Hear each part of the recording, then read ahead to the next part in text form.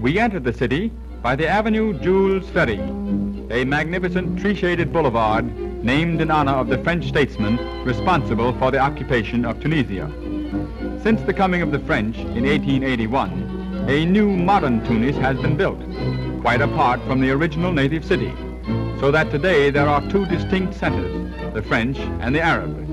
And the Tunisian may adapt himself to Western civilization if he chooses, or retain his old mode of living within the Oriental town. The Avenue de France, favorite promenade and important business thoroughfare, leads to the Porte de France, the principal entrance to the old city. Beyond the gate is the Place de la Bourse, a small square which is the terminus of the two main native thoroughfares. We wander through the native streets of the city that was built largely from the ruins of ancient Carthage and Utica. Graceful minarets rise above the mosques, which are closed to Christians and unbelievers in accordance with the promise made by the French at the time of their invasion. Lay down your arms and we will respect your mosques.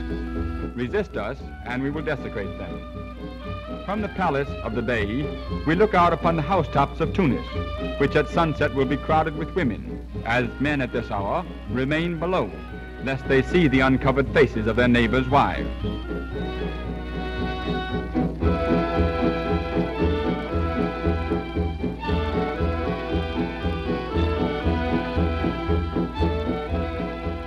The baker chooses a busy spot in the open, and there sells his unwrapped bread. But the sweetmeat maker carries his confections about and sets up shop wherever he finds a customer. Sticky candy made from dates and nuts. This tiny kitchen is large enough to serve a small restaurant and an open-air cafe. Perhaps the most interesting parts of the Medina are the souks, the roof-covered lanes where artisans make and sell their wares, and merchants display various articles to tempt foreigners. As is the custom of the East, trades generally keep together, a decided advantage to the purchaser who can compare prices and quality of similar articles. The streets are often named after the wares that are sold in them. This is the street of the shoemakers.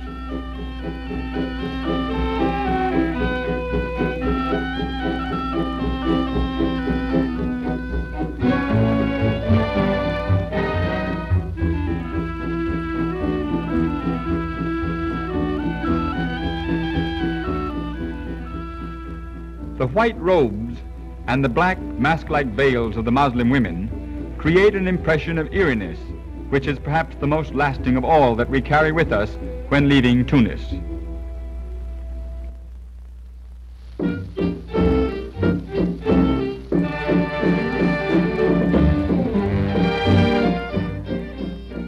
For over 3 centuries, and prior to France's occupancy in 1830, Algiers was the stronghold of those dreaded terrors of the sea, the Barbary pirates, and now is known as the Paris of North Africa. The old Arab city and the French one surrounding it rise directly from the shores of the harbor.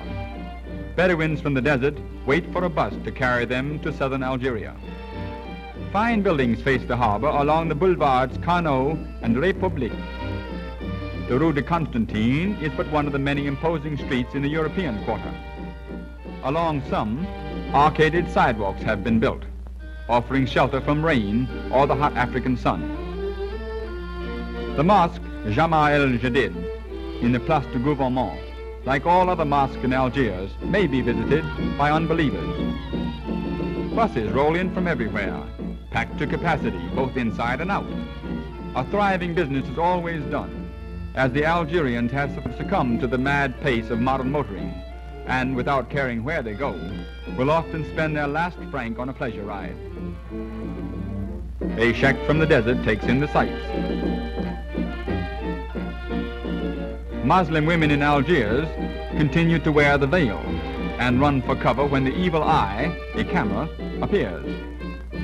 Little equipment is required for the barber's trade. A chair, a razor, and a victim are all that are needed. The barber is also a dentist, as a few of his extractions testify. The Kasbah Quarter appears today very much as it did when the pirates ruled and pillaged Mediterranean shipping. Many of the narrow streets which zigzag up and down through the hilly town, or merely series of steps.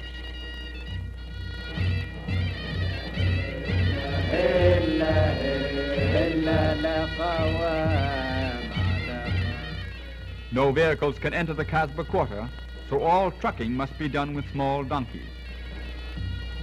Over some of the streets, the upper stories of the houses meet.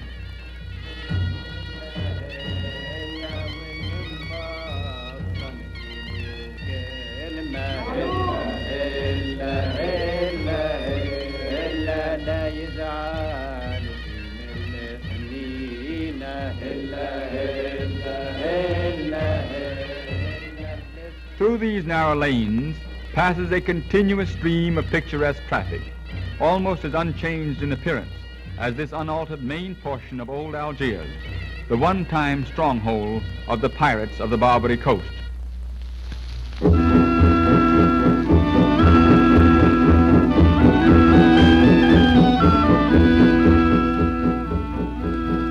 The most conspicuous landmark of Rabat is the unfinished Hassan Tower. From its summit, we look down upon the walled city of Old Rabat, situated at the mouth of the river Bouregré on the Atlantic coast. Across the river is Salé, once the principal slave market of Morocco.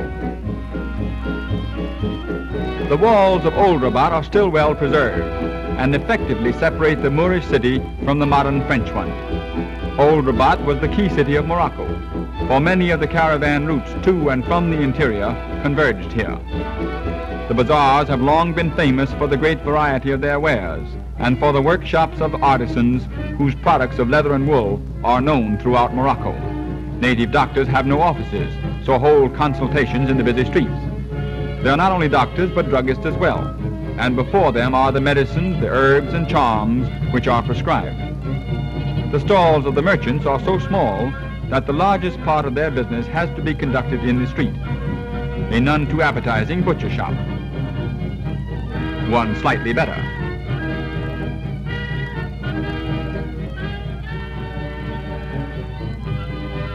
A grocery.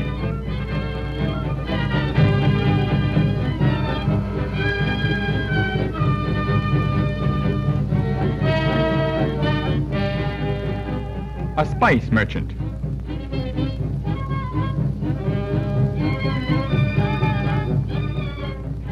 The flowing cloak-like garment worn by the Moroccans is called a burnous.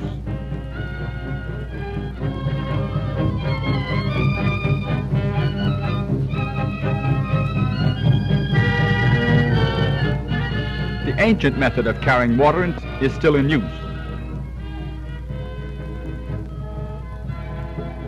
A drink for a thirsty one.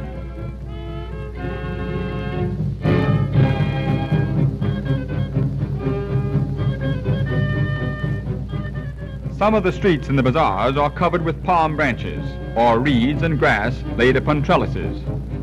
Many of the artisans work in these covered souks.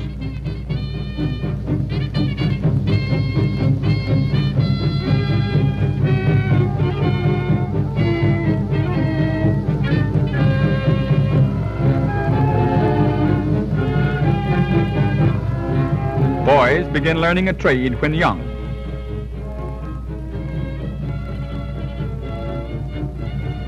Shifting threads for their masters, the tailors, who work far back in dark shops sewing patterns on burnouses, a style of hairdressing appropriate for the hot weather and also convenient when Allah grabs and pulls them into heaven.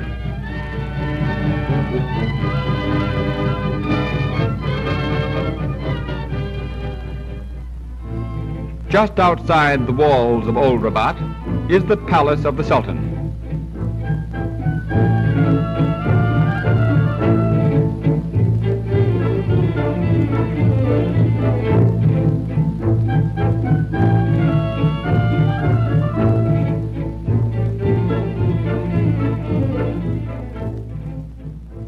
Descendants of the famous black soldiers of the notorious Sultan Mullah Ismail guard the residence of the man who now, under the direction of the French governor, rules the once independent empire of Morocco.